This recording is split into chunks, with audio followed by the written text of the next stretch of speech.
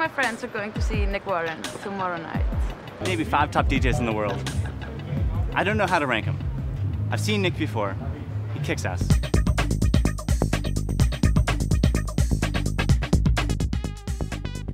Everybody I talk to is very up for it. I'm very excited for this night.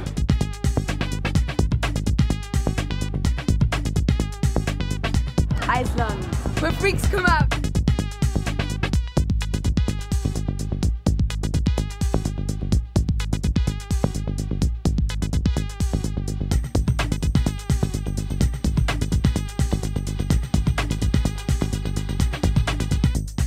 Being famous has never bothered me at all. I'm not bothered about being on the cover of magazines. I love what I do because I love DJing and I love the music.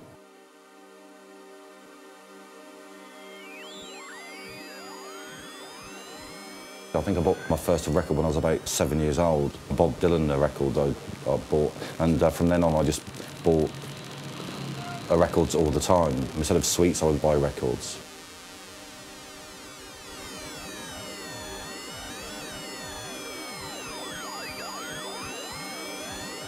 I've only been in Iceland about half an hour, and here I am in the Blue Lagoon in the middle of a volcano. It was quite spooky. It's quite a spooky atmosphere. I like it. It is, especially looking into a place like this, and look at it. It's just weird. It takes some getting used to, but with this sort of right attitude, it's probably the best place in the world to live. It can't be the worst as well. It's just the middle of fucking nowhere, basically. Middle of the fucking North Atlantic Ocean, and it's cold in the winter time, especially. It's like being on the moon. You know, it's just this mad landscape.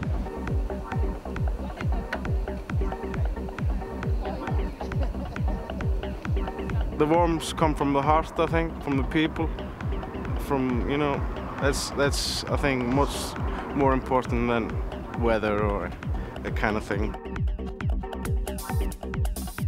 Most of our cities in the countries, even though it might be Asia or South America or North America, sort of, most cities are pretty much the same, and I think sort of Reykjavik's going to be extremely different.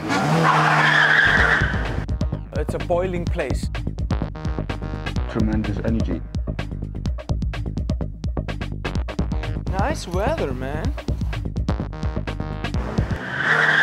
The reason for Iceland being so strange is probably the reason for Icelandic people never being really surprised when they go elsewhere. And the people are supposed to be really up for it. People in Iceland like to party very hard, I think. we start drinking late in the night and we get hammered, you know. It's like a 24-hour party.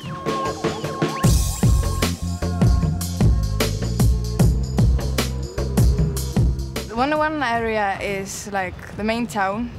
It's like the center of, there's nothing else really. Everything else is suburbia.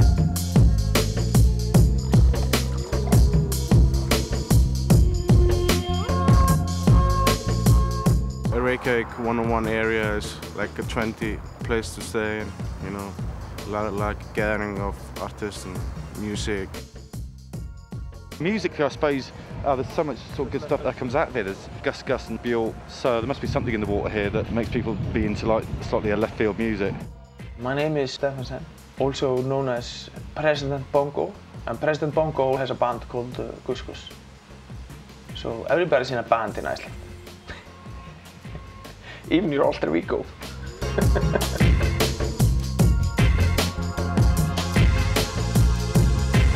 It was a small bar, sort of played some chill out stuff, and it was really good. It's nice that Nick got sort of this crowd dancing to like music you wouldn't usually find Icelanders dancing to, like. Maybe the safest place I've ever been to in my life.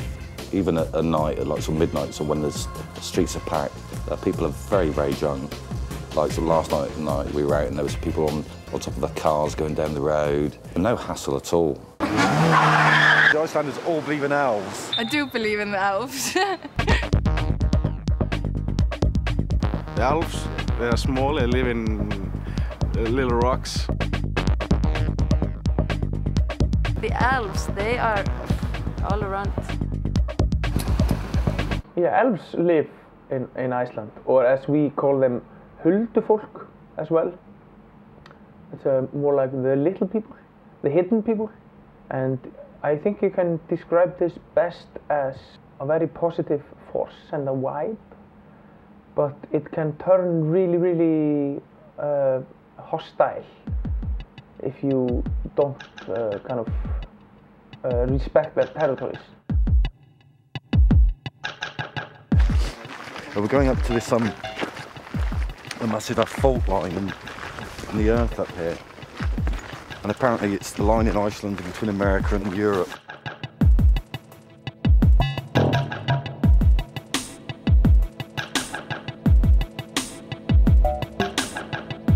On that side it's like America, on that side it's like Europe. So yeah, this is the fault line basically. So we could all disappear at any moment. And this is the main place of the elves to live.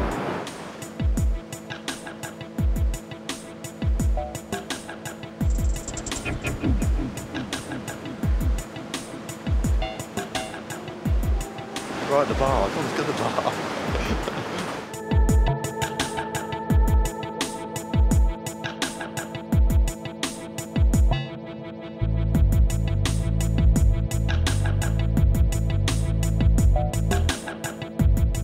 Real gentleman, like, you know, down to earth, which is strange considering how he runs his life, to be able to do all that and still be able to sort of be as down to earth as he is. It is really, really cold. Really cold. August in Iceland. It's a great city. It's a shame it's so cold. I've got a daughter who's 5 years old, so I spend as much time with her as I can now. Which is fantastic. She keeps my feet on the ground as well. So most of the time I spend with her, a bit of fishing and a bit of lazing around. You know, I quite like sort of not doing very much.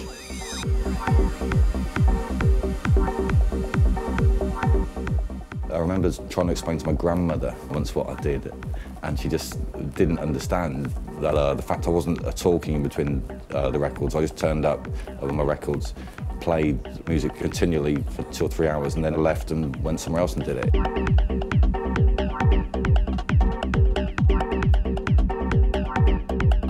Being a producer as well as a DJ makes a difference, because you're actually making a music. I think it'd be very harder for me to be a DJ and not make records.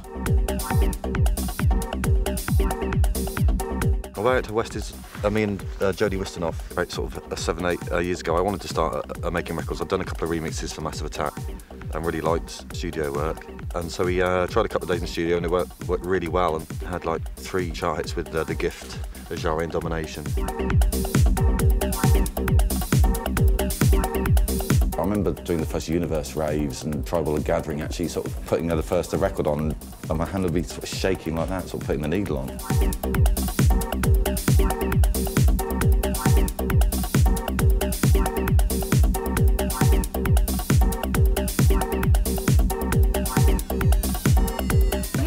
Now you're doing your good thing. He just rocked it. Iceland's fantastic. I love the place.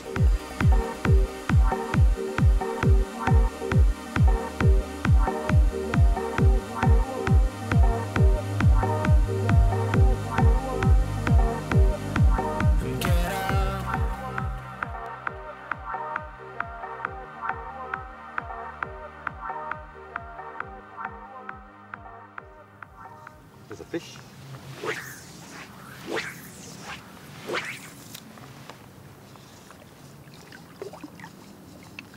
I just find it sort of a complete opposite of the rest of my life, really. And I think that's the reason I like it. After leaving school as a gamekeeper for about sort of 5, 6 years, which was great at the time, but I just found it, once I started sort of going off into the woods, sort of feeding the deer with the Walkman on and the Clash album in my ears, I just thought, well, it's not really me. I was always into music, really, and I think that that's where the DJing stems from. It's like sort of doing house parties and stuff like that in Bristol. So, because I was always that sort of really annoying guy at a party who brought his own tape along and shoved it in the tape player. I love hearing new music and still get excited about music. But also the chance to travel and see places like this, you know. So when else would I get to go fly fishing in Iceland, you know? It's not going to happen.